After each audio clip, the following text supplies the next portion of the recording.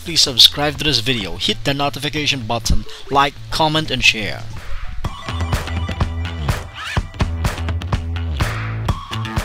Hi guys, today is day 15.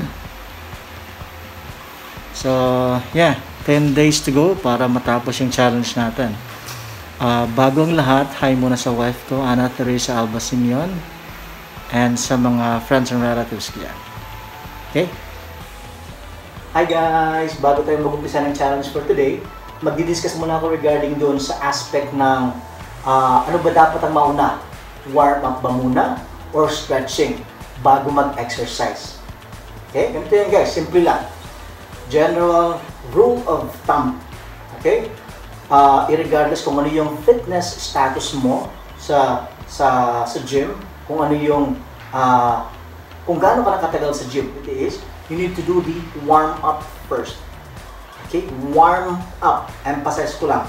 Kailangan muna natin mag-warm up for about 8 to 15 minutes. Okay? After ng warm up, stretching. Ang reason po kaya we need to do the warm up is to elevate our body temperature. Nang sa ganun po, ay mai-prepare natin yung puso and at the same time baga, joints, and the entire muscles para dun sa intense activity na gagawin natin later on. Yun po yung pinaka-main essence ng why we need to do the warm-up first. Okay? Ang good indicator na nagawa mo ng tama yung warm-up mo ay yung nagpawis ka.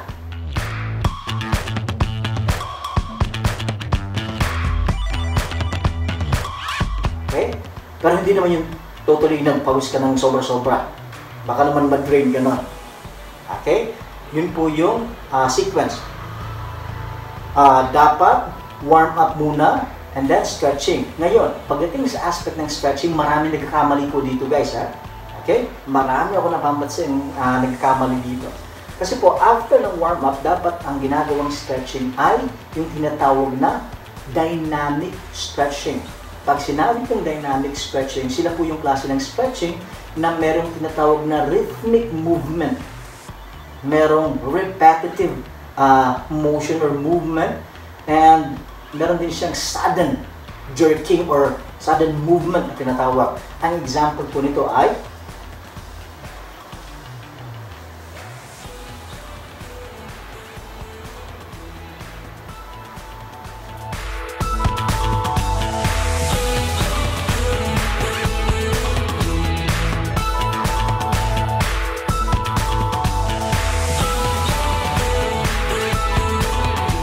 po yung example ng dynamic stretching, which is dapat na ginagawa, ulitin ko lang dapat na ginagawa before mag-workout. Marami nagkakamali dito kasi ang ginagawa po nila ay static stretching. Ang example po ng static stretching ay hold for about 5 to 8 seconds. Tapos yung kabila.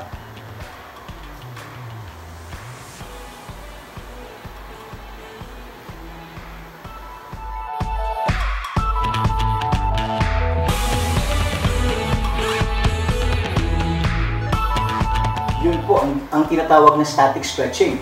Ganito po siya.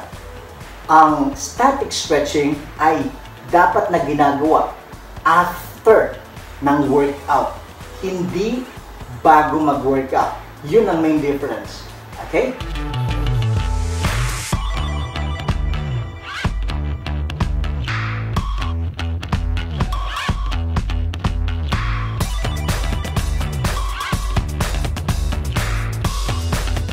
Ulitin ko lang po ulit guys. Okay? Emphasize ko lang bago tayo mag-end. Bago mag-workout, warm up po muna. Either jog, static, or sa treadmill. Pwede rin bicycle. Pwede rin sumayaw. Depende na sa inyo. After ng warm-up, dynamic stretching. Yun po ang dynamic stretching. Okay? After ng dynamic stretching, workout. After ng workout, cool down. Pabababain natin yung body temperature natin. And then after ng cool down, static stretching.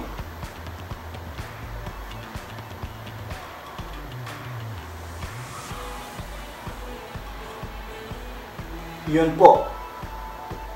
Hope na gets nyo guys. If you have questions, please drop me a message. Don't hesitate. Okay? You can direct message me sa messenger ko. Okay? And please guys, I'm asking you a favor. Please subscribe, like, comment, and share tong video na to kung sa tingin nyo nakatulong ako sa inyo. Okay? Thank you guys!